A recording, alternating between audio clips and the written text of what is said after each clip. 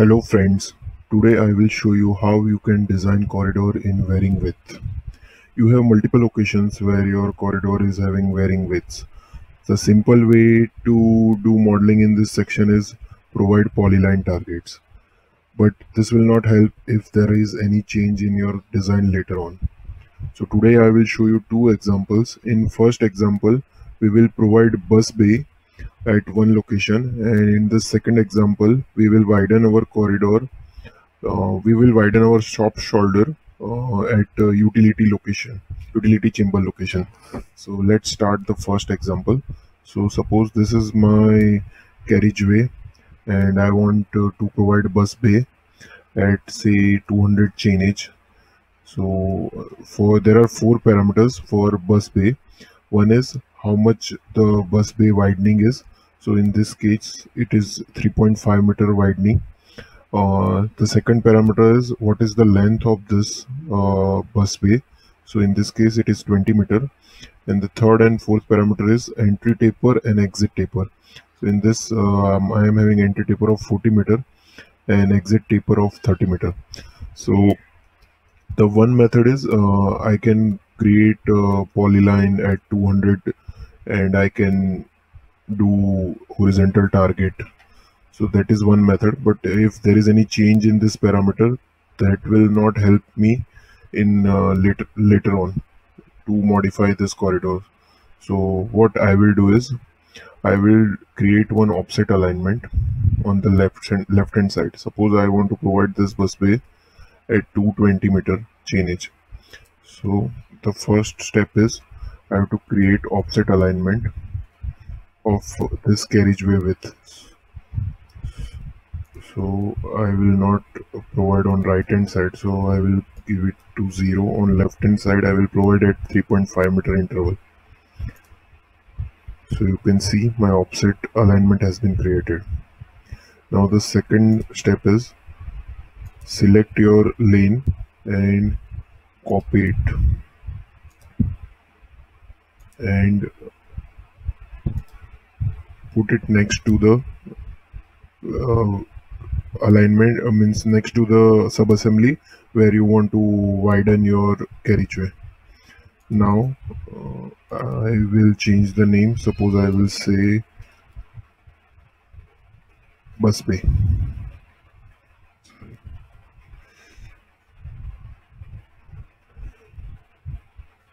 Now the next step is, in this offset alignment I will add widening. So select the offset alignment, click on add widening. You can create new alignment for widening, and if you want to do it on the same alignment, click no. Select start station, so I will say 200. Select end station, so I will say 220. And the offset widening I have to provide it from the center line. So I am having already 3.5 meter lane width and I want additional 3.5. So this will be 7 meter. So you can see my offset has been created. Now this is by default entry and exit taper, and this is my widening parameter. So I don't want this line curve, I want linear taper here. So I will select for entry and exit, I want linear taper. So my entry taper is 40 meter in length. I can provide ratio as well, but in this case I am providing length. So whenever I change the entry parameter, it will change the widening parameter. So I have to provide it again. So starting from 200 to 220, and for the exit it is having 30 meter. So you can see my offset is of 7 meter. This is length is 20 meter. Then my entry taper is 40 meter and exit taper is 30 meter. So my alignment has been widened as per this bus bay requirement. Now the next step is go select the alignment, go to edit target, and in this bus bay provide the target of that offset alignment. So your bus bay has been provided from 200 to 220. Now if there is any change in this bus bay location in the future, say from I need it from now 210 to 230. So what I have to do is select the alignment, go to the offset parameters, just change the range from this menu and rebuild the corridor. Your busway has been modified, and if you want your length to be 40 meters instead of 20, you can do it that with just one click. So this offset alignment will help you to control your busway. And suppose in the future, if you don't want this busway, simply delete this one. I will close this menu. I will again open this and I will delete this. The widening has been deleted, and once I will rebuild the corridor, it is normal now. So this way you can provide bus bays, truck bays, maintenance bays at various locations. Now in this second example, suppose I want to widen my shop shoulder at this location to 5 meter for say any utility chamber or anything. So how can I do that? So for that, similar to carriageway, I will add one more sub-assembly for the shoulder. This is basic shoulder, so it is not having targets. So I will use shoulder extension, and in this one I will keep the daylight slope to 1 in 0, so it will be vertical. I will add it on right side, and I will make the width to 1 meter. This will not make any difference because it is controlled by the target offset alignment. So the next step is create one offset alignment on the right hand side at 4.5 meter. Click OK. You can see the alignment is created on the right hand side. Now the next step is provide widening in this alignment. So add widening. If you want to create new alignment, you can create. I will use this one. Now the start station is 420 and the end station is 440,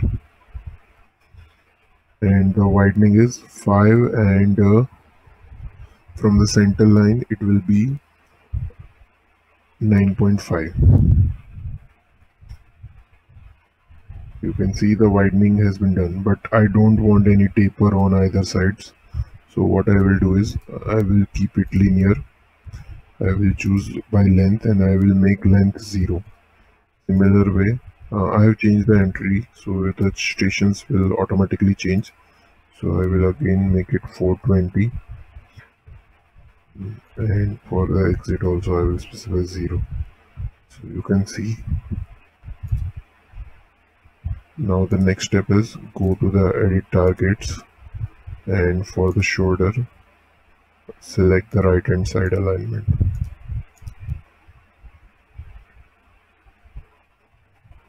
Now you can see the widening has been done, but due to frequency issue it is not visible. So what I will do is I will edit the frequency in this location, and I will select points here, say 439 and say 421. Click OK. You can see the widening has been done. I have not select the correct changes, so I will again do the 420 and 440.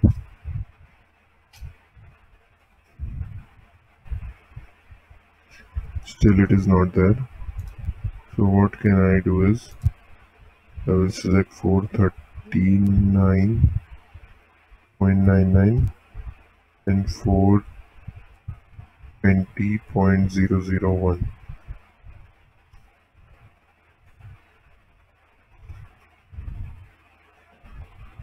So you can see now the corridor has been done. You can remove unwanted frequencies if you want. No, I will keep them.